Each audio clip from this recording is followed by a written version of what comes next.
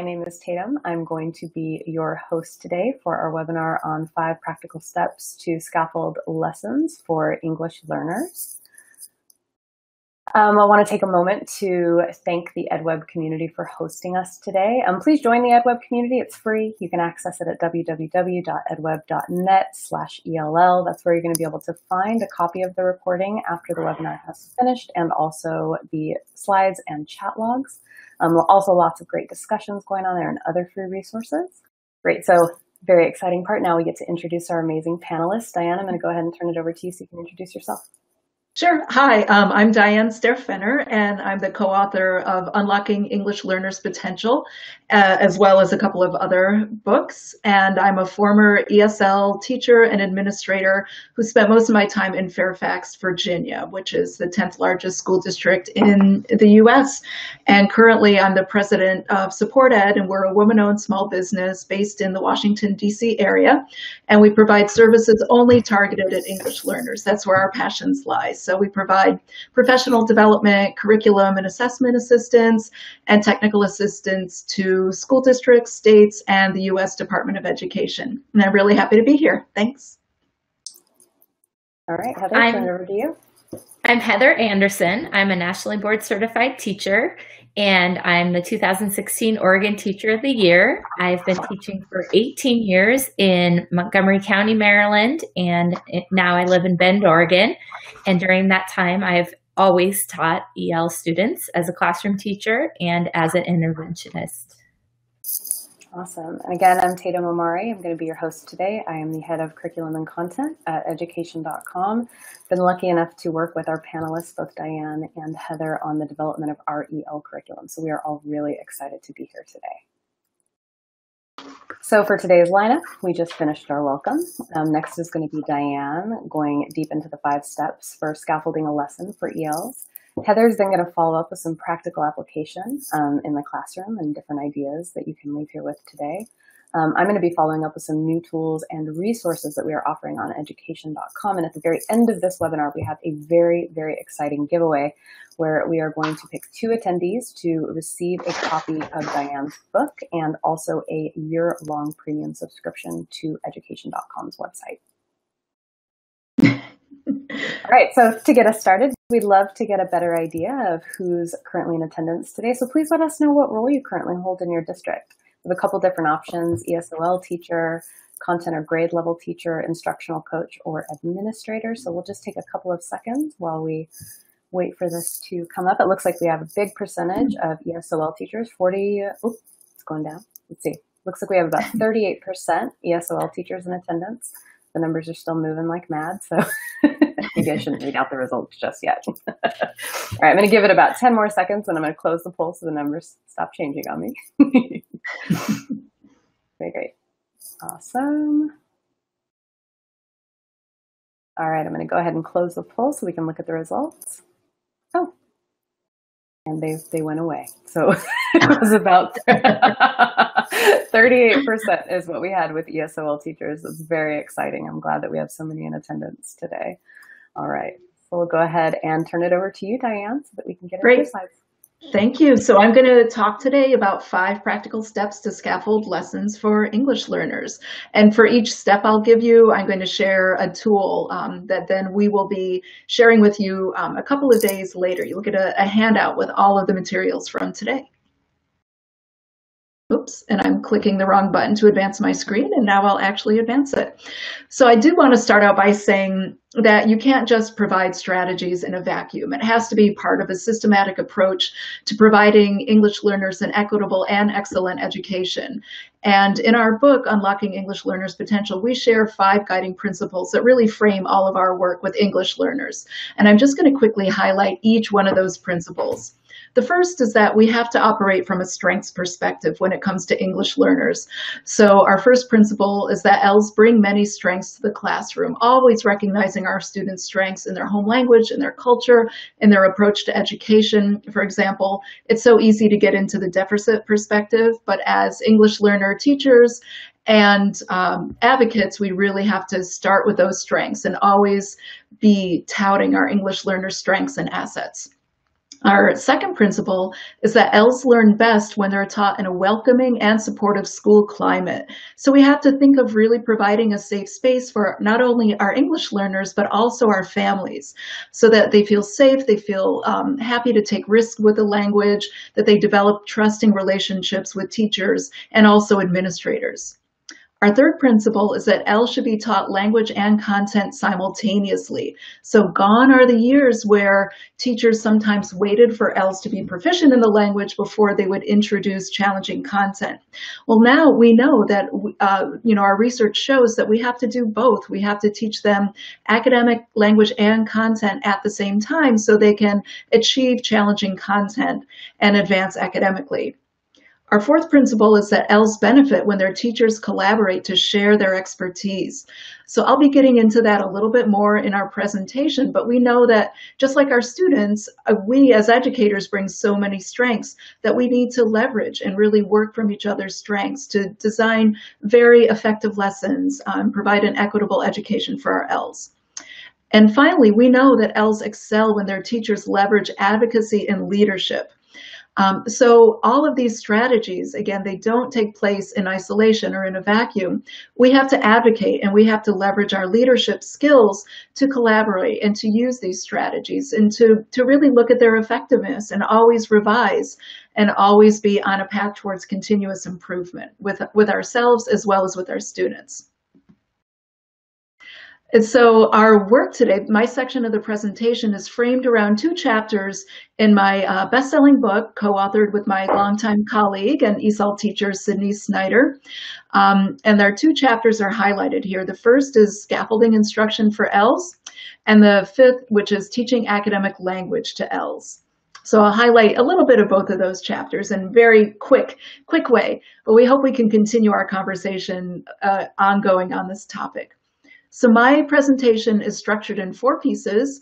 The first piece is we'll look at what scaffolding is and why it's important. The second piece is we'll explore the 5 steps for scaffolding, lessons for ELs. The third piece is that we'll discuss collaboration. And the fourth little chunk is that we'll have a brief time for some questions and answers that Tatum will be fielding. So let's take a look first at why scaffolding for ELs really is essential.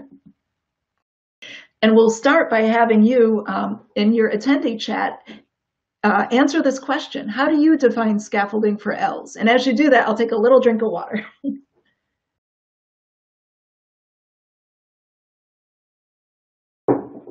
So again, enter into the chat box. How do you define scaffolding for ELs? Here we go. Some are saying breaking it down into parts, building vocabulary, looking at previous knowledge, visuals, again, looking at vocabulary, bridging the gap, simplifying, building bridges, chunking. I see visuals again, realia. These are all wonderful, wonderful definitions of scaffolding. And so keep them coming. Let's see how quickly we can all read. This is the fastest moving chat I have ever seen in all the webinars I've ever done. So congratulations. You were able to pull from that, Diane. Yeah, so just to share a little bit about, what scaffolding is and how it's defined, we want to make sure we're all kind of on the same page in terms of, what we think of as scaffolding. And you can see in the visuals here on this slide of what scaffolds can look like. So we know that scaffolds, first and foremost, are temporary. So they serve as temporary supports for English learners, and that they really support students being able to perform a task that they could not do with a little extra lift. They also facilitate students being able to complete tasks independently. And that's the goal, is to not only use scaffolds, but to lose scaffolds. As my colleague Tanya Ward-Singer would say, we want to use them and then lose them so that our students can complete these tasks independently. So that is indeed the goal of scaffolding. And they can also be differentiated in terms of English language proficiency level, which I'll get into in a little bit. So it's helpful also to look at what categories of scaffolds are. And this is adapted from the WIDA Consortium framework. And we have 3 categories of scaffolds, which are materials and resources. And it's hard to see under my instruction. and also student grouping. And I'll look in a little bit next in terms of what scaffolds kind of belong in each group. So some examples of scaffolds. Scaffolds typically that teachers tend to think of when we work with teachers are materials and resources. People just naturally start to think of, like graphic organizers or visuals, word walls or word banks. Those are materials that we give to students to use in a classroom that the teacher creates. Instructional scaffolds are more like what the teacher does during instruction. So the teacher can pre-identify or pre-teach vocabulary, provide concise background knowledge instruction. I saw many of you answer that. They can also try to repeat or paraphrase or model language to try to kind of reduce the linguistic load on our students without watering down the language, which is really, or the rigor, which is very important. And also teachers can use student grouping as a form of scaffolding or support. They can thoughtfully bring students together in pair work, group work, or for example, teacher-led small groups or pairs as well. So now that we've had kind of a common definition of what scaffolding is and how it can be organized, let's take a look now at strategies to plan for scaffolded lessons of ELLs. Let me advance this here. So the 5 steps that we will touch on today, just very briefly in our short amount of time together, are here. First is to know your ELLs. Next is to identify the language or skills students might need in the lesson. Third is to plan the lesson, and I'll show you a little bit more about that later. Fourth is to select and develop appropriate materials, and then you finally teach the lesson, adapting scaffolding and materials as you go, and also reflecting on this. And it is an iterative process. So once you get down to number 5, you'll start again with number 1 and always completing the process and always continuously improving your materials. So the first step is to know your ELLs. So this is an example of a tool, and you'll be receiving the full tool in a couple of days in a handout here. And our tool to help us get to know our ELLs, as I mentioned earlier, it's so important to operate from the assets perspective of ELLs. So it's very crucial to know who our students are, what each of them is coming with. What are their countries of birth, for example? What's their proficiency like in English? What's the proficiency like in the home language? How literate might they be in the home language? And this is really important information that we'll use when we're planning instruction for ELLs. And not only their language and proficiency, but also what are their motivations? What interests them? What do they do outside of school? What might their family be like? And not just one person should be gathering this information. It really should be a group effort that you can gather this information and share it with other teachers when you're planning lessons, share it with administrators. It really helps ground us in each of our students as a person, as a whole person, and not just a test number. Our second step is to analyze the academic language demands of the materials we're going to be working with and the content. So I'm going to give you a little fun exercise here. So take a look at this problem and type in your chat box what might be challenging about this for English learners. It's adapted from an authentic test problem that we took. So look at this and read it. I'll read it out loud for you too. Addison wants to ride her scooter more than 100 kilometers this month. She's already ridden her scooter 12 kilometers. Which inequality could be used to determine the mean number of kilometers, km, she would need to ride her scooter each day for 20 more days to achieve her goal, right? I'm seeing people say, you know, what's a kilometer? What's an inequality? You know, there are no visuals here. The abbreviation, km, this is wordy. The math vocabulary in general, they might not know what a scooter is. All of these things, even the name Addison. When I see Addison, I'm studying math, right? So I might think add. Oh, do I have to add here? Wait, but this is Addison. I don't get what I'm supposed to be doing.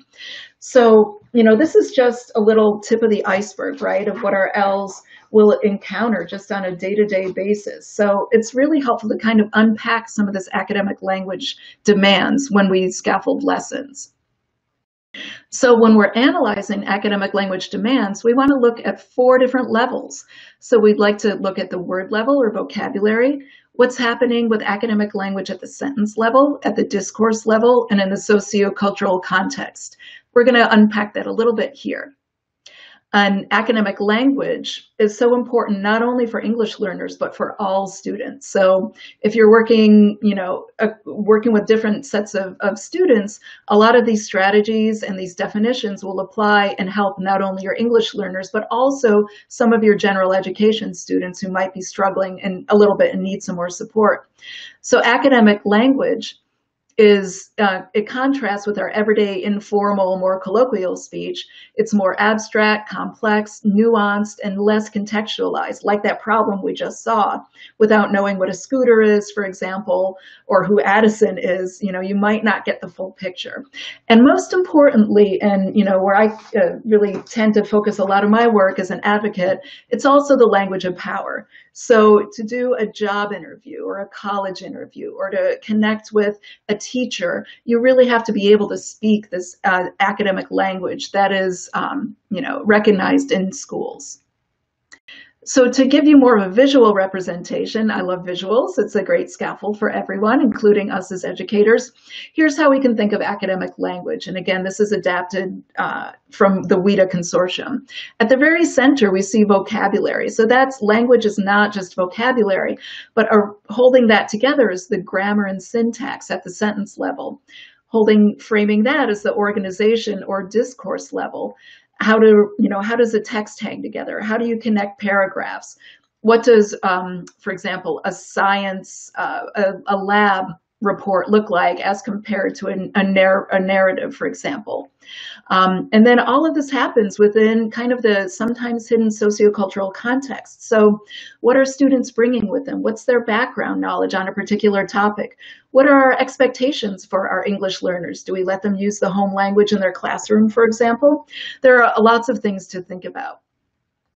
I'm going to kind of skip over a couple of pieces here just so that we all have enough time for our presentations, but you can come back and think about some guidelines for selecting academic vocabulary for instruction, which is research-based.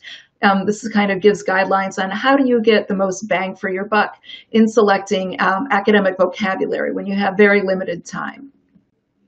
Also, we'd like to focus on supporting ELS at the sentence level. So really pulling out, for example, grammar mini lessons. Some of us are not as comfortable with grammar, but there are things that you can focus on that will help all students, such as, looking at verb tenses or prepositions, or pulling out, areas that you see multiple students might have some challenges with to provide extra support. We also need to support ELS at the discourse level. So have them look at different text structures, having them, for example, analyze the sequence of a text. What comes first? What comes next? Kind of breaking apart sentences into sentence strips and putting them back together, but citing and pointing out to them, markers such as first, then, next, which tell us how a paragraph or a longer piece of text will hang together, and giving them tools to support their discourse development, like paragraph frames and graphic organizers. To really make this academic language visible to students is so important and crucial. So our step 2 tool that I'll be sharing with you is an analysis tool to look at some text or some material and help you determine what are some areas that might be challenging for ELS, and then how can I scaffold or address these areas in my instruction. They'll help you and colleagues take a deeper look at what might be going on in a text that might challenge our English learners. And step 3 is to actually plan the lesson. So in looking now, and then pulling in some scaffolds, and again, this will all be shared with you in a handout where you'll have a bigger font, for example, to see everything in its entirety. These are just some screenshots. At different levels of proficiency, what are some scaffolds that we can recommend? Because it can be a little daunting to start out in scaffolding when you're working with ELS at different levels of proficiency. So we have some scaffolds we might recommend at the beginning level, again, easing up on those scaffolds a little bit at the intermediate level. But then there are some scaffolds that will be beneficial for all levels, like providing some concise instruction and background knowledge, glossaries, dictionaries, providing materials in the home language if students are literate in their home language, for example. Step 4 is in planning is selecting and developing materials. So, when you're thinking of materials you'd like to include, think of, ELs, we definitely want to provide the materials that are at their level, but also we want to balance that with having them access grade level content materials, because we can't just only give them easier materials. We have to really scaffold grade level materials so they have an idea of what they should be working towards as they develop English. So that balance to me is always very important. And finally, we're teaching the lesson. So the tool here that'll align with this final step in the process is a checklist that kind of synthesizes a lot of the areas I already talked about. So, making sure that we've selected and pre-taught some vocabulary, that we're looking at different areas of academic language, that we're scaffolding instruction and materials, for example. And this is a checklist, and there are 10 criteria on it that you'll receive access to after the webinar. And you can use these as a self-reflection tool, or you can use these together with colleagues when you're planning lessons, just to see, it's a quick and easy way to see if you're on track with some of these areas that I've discussed. And finally, I want to make sure that I highlight how important collaboration is in scaffolding for ELs. And I'd like to, share this quote with you. When teachers successfully collaborate, they're able to leverage their specific expertise in the complex task of supporting ELs' language and content knowledge.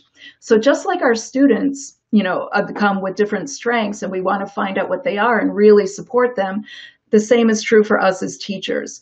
It can be, very challenging to scaffold lessons for ELs, but when we come together and collaborate, we can really find out what each person brings to the table and go from those strengths.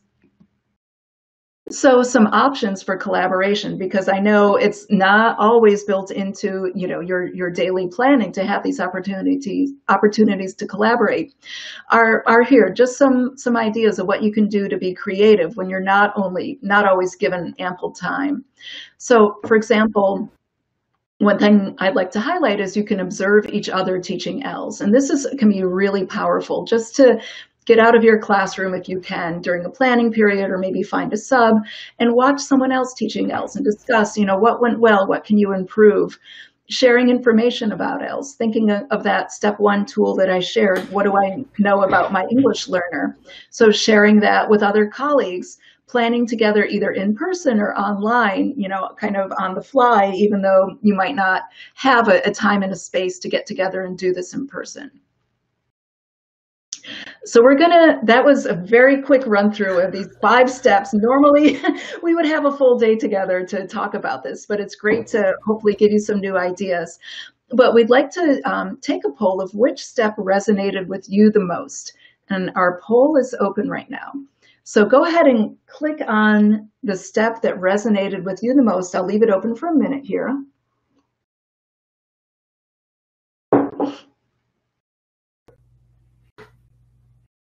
And it looks like identifying the language or skills students will need is kind of coming a little strong, just a little bit stronger than knowing your ELs. I'm not sure what I need to do so this doesn't disappear, and I'd like to be able to share this poll with everyone.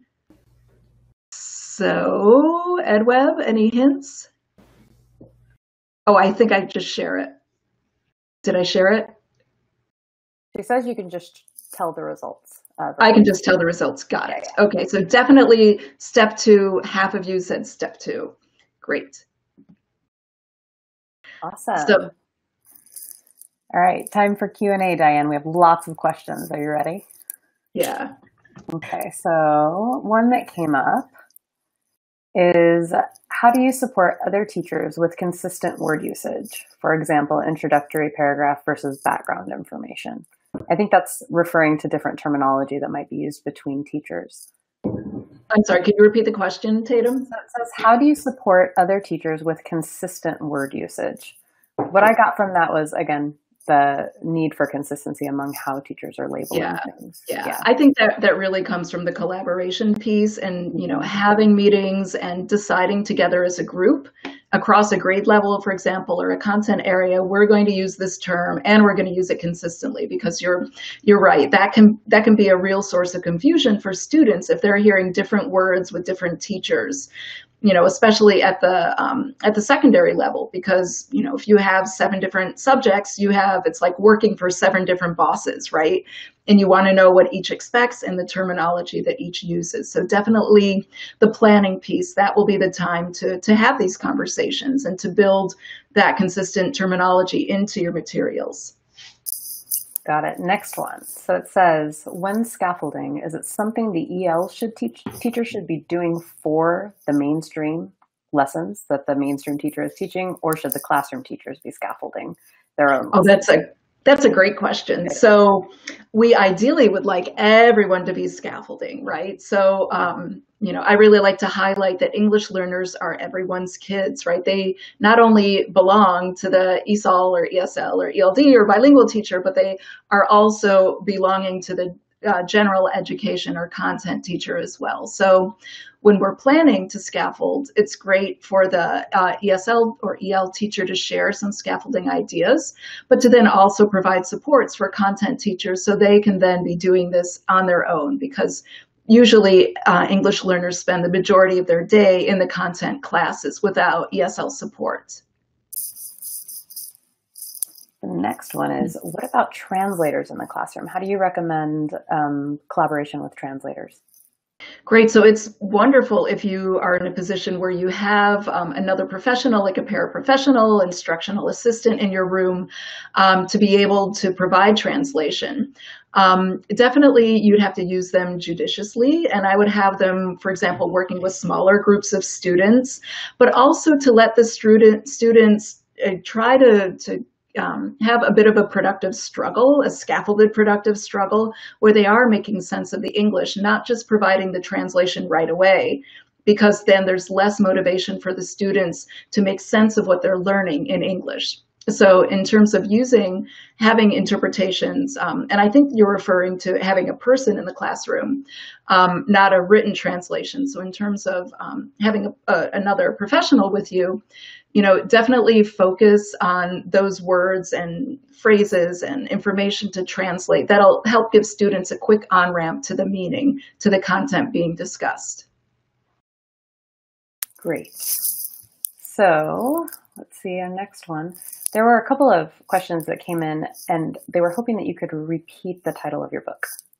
Oh, I'm happy to.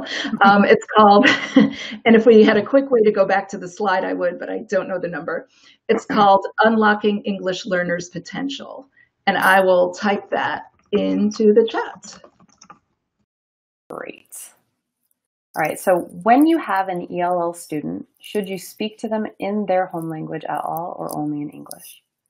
Oh, it really depends. I liked personally, I've kind of done it both ways. I speak Spanish and German, although I've never really used much German in the classroom.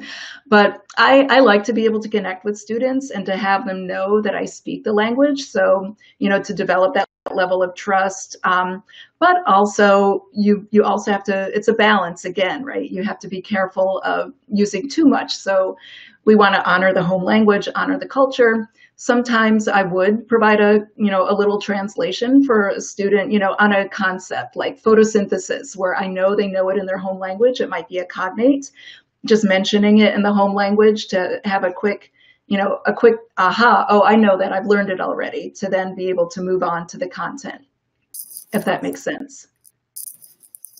So last one before we move on to Heather. Great. How do you suggest managing all the different scaffolds when multiple students need different types of support? Right, and that comes down to having a plan and being organized, and just also noting that you can't use every scaffold with every student, right? And just kind of working on a system that works for you, trying maybe 1 or 2 different scaffolds for a student, seeing what kind of scaffolds you can give to all students, such as, I showed you some scaffolds that are effective with all, like visuals and graphic organizers are a scaffold that would be beneficial for all students, including ELs, but not limited to English learners. Great. That one went pretty quick. I'm going to give one more too, because I think there's okay. one other a good one that came up. How would you recommend collaboration between classroom teachers and ELL teachers who push into the classroom? Yeah, that situation, which is a wonderful situation, and we're currently working with a couple of school districts on collaboration and co-teaching projects. So we know that co-teaching is kind of like an arranged marriage sometimes, right? You might not always choose who you get to co-teach with, but you have to really collaborate and communicate to make it work. So it's really crucial to define what the roles will be beforehand. So who will be doing what? Will you be both in front? And there are many different models of co-teaching as well.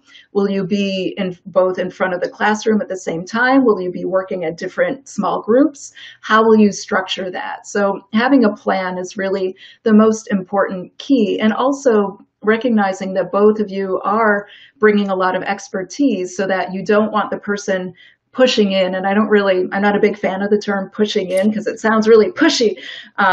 So the person who is coming in to collaborate and support, you want to make sure that both of them are seen as experts, and as, bringing their own expertise, not as one is the teacher and one is the assistant, if that makes sense. All right, I think that wraps up our Q&A session with Diane. I'm going to go ahead and advance, and Heather, I'm going to let you take over from here. All right. Thank you so much, Diane, for those amazing strategies. First of all, I wanted to let all the teachers on here know that our job is hard, and we are asked to do an amazing amount of things in one day. And the wonderful part is that we do it and we make a difference in children's lives. And so one quote that I live by, that my principal always says, is keep it simple, focus on growth. So no matter if I'm working with a whole class or a small group of kids or one child, I know where I'm taking that child, and I'm going to keep it simple and then look at the growth that they make along the way and celebrate those successes. That way, just taking a minute to slow it down in the classroom or in your small group setting really allows you to see where your child has come from and where they're going, and recognize sometimes that growth that isn't seen on progress monitoring or a formative assessment or those kind of things. So I would encourage you to celebrate those successes along the way. So I followed Diane's model here and thought about each of her steps to how they would apply in a classroom setting. And so the first one really resonates with me about the importance of knowing your EL students, knowing every child in your classroom, creating that welcoming environment, making sure that you are relating with every child in your room, and spending time to build those relationships. Kids don't learn very well from people they don't have a strong relationship with or they don't get along with. So making sure that you show that child that you care will really help you in the end run to help that child succeed and grow.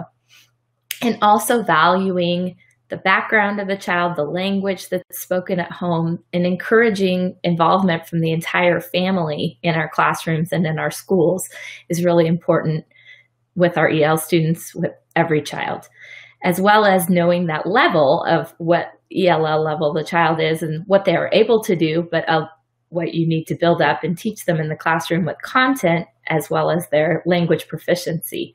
And like Diane said, we want to make sure our ELs are exposed to the higher depth of knowledge questions and content, but still that we need to scaffold that support so that it can be accessible for those students. Step 2, just within the language skill that needs to be developed, it's important that these skills are aligned with their ELL level and with the goal of the lesson. And this is where that collaboration comes in. You need to be talking with your ELL teacher if you're the classroom teacher, or you need to be talking with the classroom teacher if you're the ELL teacher. I'm the interventionist right now, and I make sure that to communicate with both classroom teachers and ELL teachers because I see those EL children in my setting. And so we really work together to make sure we're providing the best support necessary or the best support available for each child, but keeping in mind of their language proficiency levels, even though I'm going to be teaching reading or someone else is going to be working on them with science skills and those things, but we have the child's best interest at heart.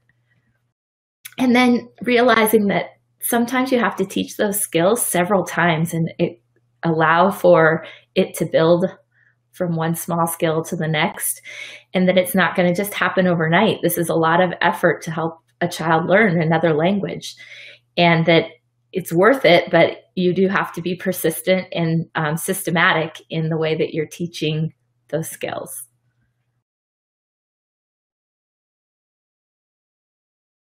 Within step 3, planning the lesson, I find that routines are key. You want to have predictable procedures and routines for your EL students so that they know what to expect and they're not going to be anxious about what's going to happen next. I know that after there's a mini lesson, I'm going to go back to the back table and work with the teacher on my writing, or I'm going to go and work independently, or the routines that are just built in each day to keep the child in a comfortable environment to be able to learn. And then the real importance of having it hands-on and developmentally appropriate.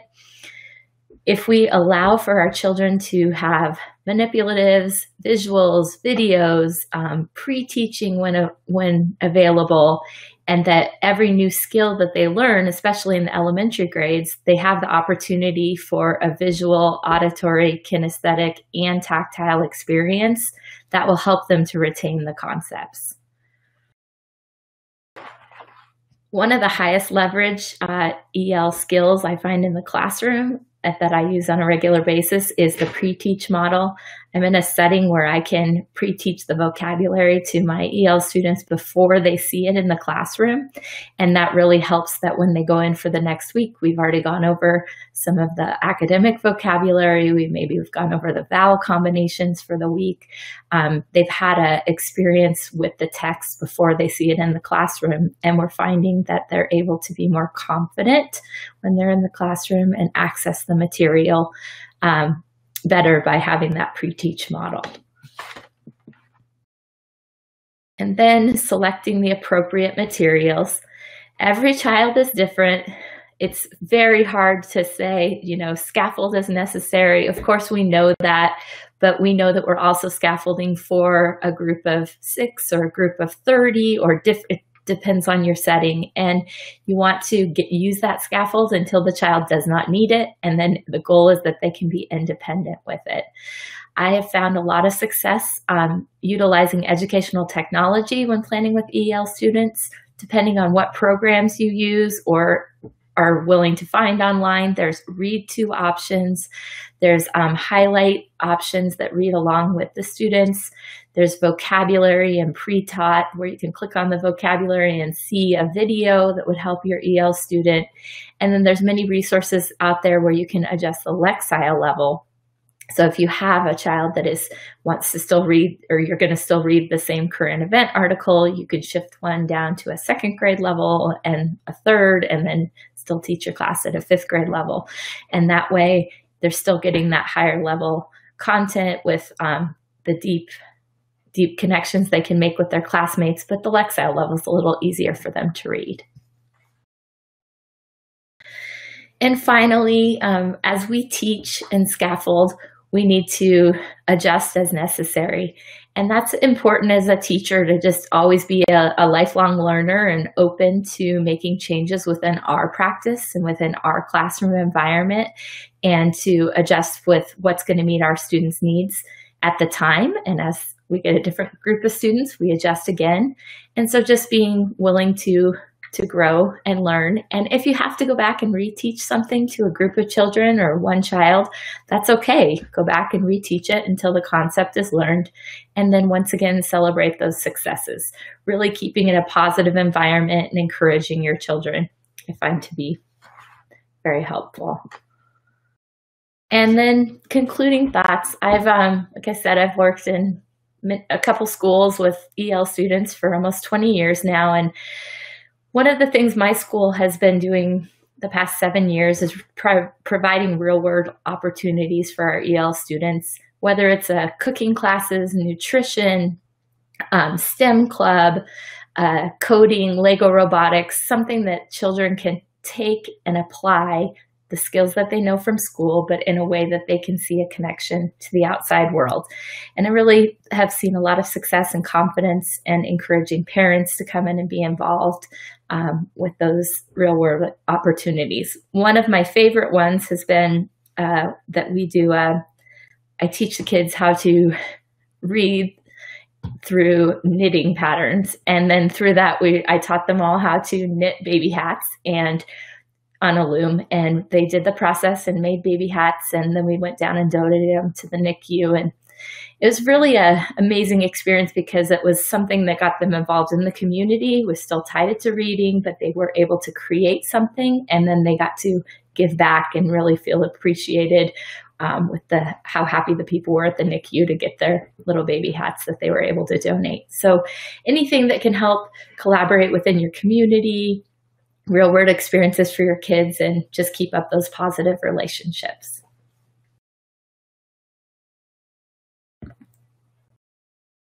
Great. All right, time for some questions. So we have some really good ones come up. Is everybody able to hear me? All right, so can you please share some of the educational technology resources that you recommend, Heather? Well, I use Education.com for a lot of my first grade students and second grade students. They have some great read to text on there and math games and reading games. I also like News ELA for my older students, where I can adjust the Lexile level up and down. And then just within my reading program that we use, I'm sure all of the big reading programs have them, we have a digital component. So my students are able to access, like I said, the videos and picture cards through any of the big five. Very good. So what does it look like to pre-teach in a 50-minute class when that's all the time that you have? So I really think that I follow the 10-minute mini lesson model, no matter how much time I have. So I think kids after 10 minutes are ready to work. So 10 minutes of pre-teaching, and then I would do an activity with them after that. I teach in a 30-minute block. So we usually do the 10-minute of pre-teach, then they're working on it, and then we have a area where they can build their decoding skills or reading skills for the last 10 minutes. Great. How do you approach collaboration in the most efficient way possible? Do you have any apps or online programs if you can't meet face-to-face, or any recommendations there? That's from Jennifer Silva-Varro in Illinois. Well, my school, I work in a technology magnet elementary school, so we utilize technology. We'll send each other a Voxer message back and forth, which is kind of like a walkie-talkie if we need to talk and can't see each other in person, after school hours, of course. But usually I, being a specialist, try to make sure that I eat lunch with different teams so that I put myself around to get time where I can be available to the teams.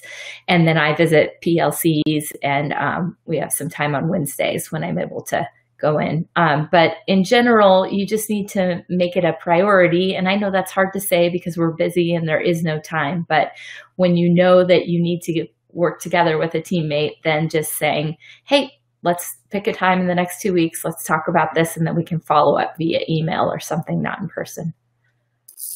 Great. So what do you suggest for an ELL instructor that is actually having difficulty getting the opportunity to push into a classroom?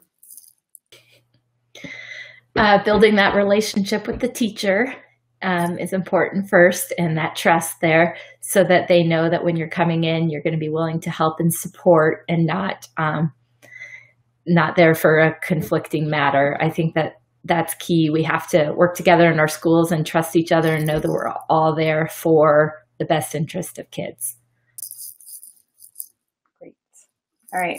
Is it okay to give picture books or lower level readers for upper grade students if their independent reading level is lower? Absolutely. And picture books, some of them are can be written at a 6th or 7th grade level. So just because it's a picture book doesn't mean it's an easy book. However, there are a lot of chapter books out there right now that are geared towards second grade readers, but they look like more advanced books. So some of my favorites to use for like fifth graders. I really like the Dragon Master series and any of those graphic novels like the Nathan Hale's Disastrous Tales, I think they're called, something like that. And then I see someone over there saying Dog Breath, any of those Dog Man or any of those kind of books that are a little bit silly, but they're graphic novels. Even fifth grade boys, they'll read those and they'll feel very highly proud of themselves because it's a big chapter book, but the text is really geared for a second or third grader. So I like those. Great. So do you see augmented and virtual reality tools as being useful in teaching ELs? I love those tools, but that's because I work in the setting. One that we use the Merge Cube, which is one that I think would be a great realia.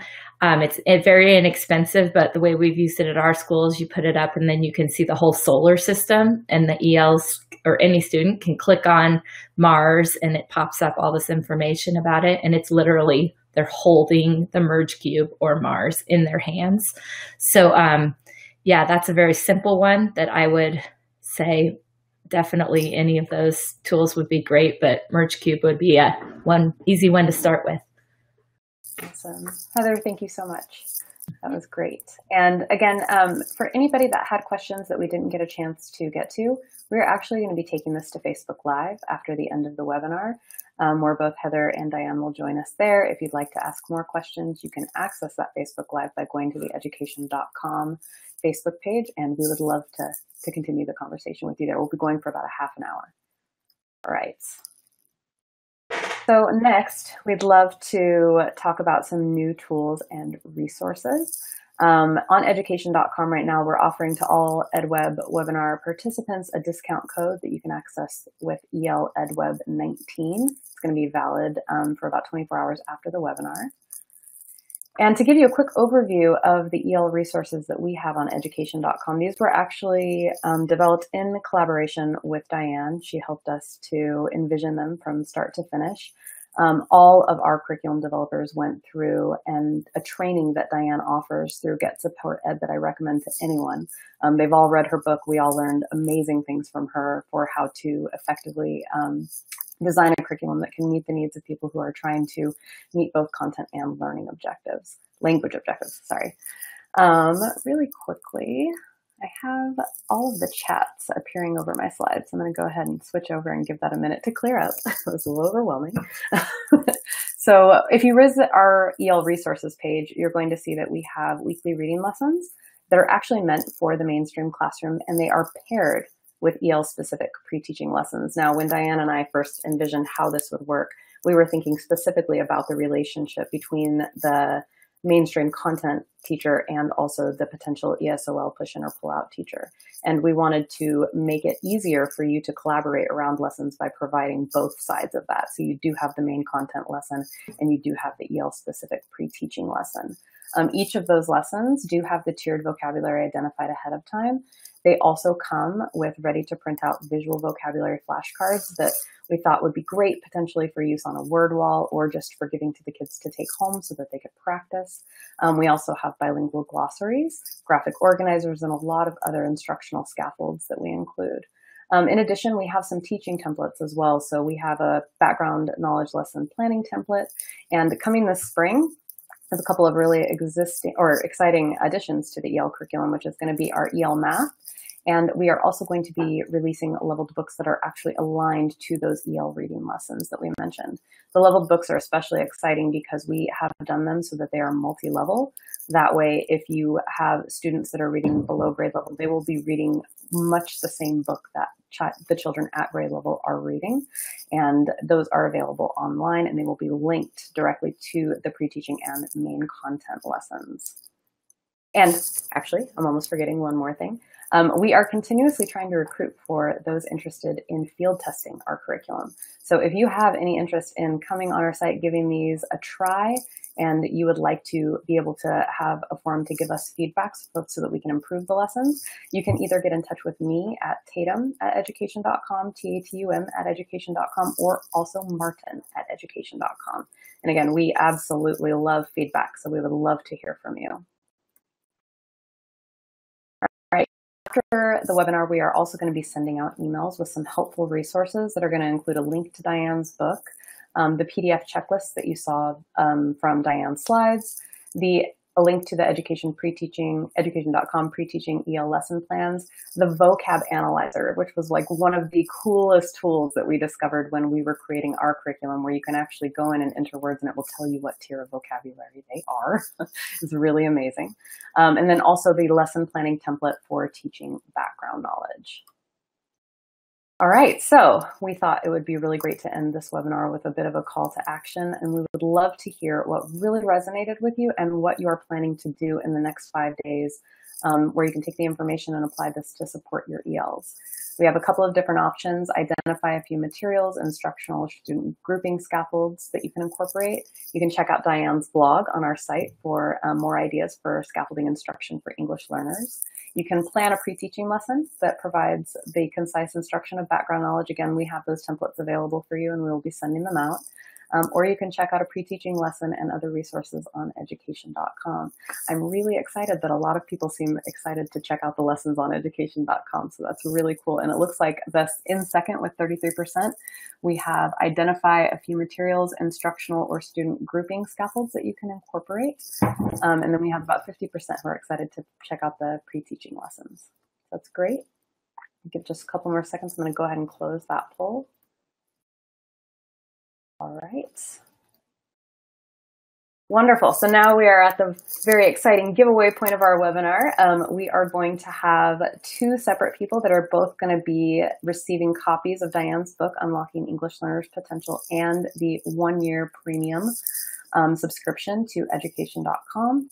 And it looks like our winners are Deborah Franklin Feingold, and I apologize if I just said your name wrong, please forgive me, from New York, and Susan Cook from Vermont. So we are really excited. We will be getting in touch with you via email after this webinar to make sure that we can get that book delivered to you, and also that we can get you signed up with a membership to our site. Again, thank you for attending. Please stay in touch with us. I know that all of us actually, Diane, Heather, and me would all love to hear from you. You have our Twitter handles here and our personal and professional emails. You have the websites that we are associated with and our LinkedIn profiles as well. Please definitely get in touch. We would love to hear from you. And don't forget, you can access your continuing education certificate in the EdWeb community. They will also be sending that to you, your personalized certificate, within the next business day. And there we go. We have another place where you can click in and go to EdWeb's ELL community to view this EdWeb recording, and then also other webinar recordings as well. You can earn additional CE certificates, download slides and chat logs, join online discussions that are happening all the time, and get free resources. And that's all, folks. Thank you so much for joining. It does look like we have about 5 more minutes left. So we did end a bit early. Maybe we could go back and do a final round of Q&A. Would that sound okay for you? Just to kick it off and get started, Diane and Heather, and then on the hour, we'll switch over to Facebook. Does that sound okay? Yeah. All right. Hold on. I wasn't fielding the questions, so let me take a look really quickly. It says, will we receive our certificate via email? That is a yes. EdWeb will be sending that out to you. And let's see. Can you give us some tips to help young learners with creative writing? Heather or Diane, I'll tell you what you can do there. Heather, well, I love to teach writing to young learners. I think one of the most important things is to encourage their creativity. So by young learners, I'm going to go with kinder or first grade, and that remembering. So once again, like a 10-minute mini lesson, maybe even 7 at kindergarten, and then allowing them to write, or in that case, start with drawing or those kind of ideas, so that it's not such a tedious task.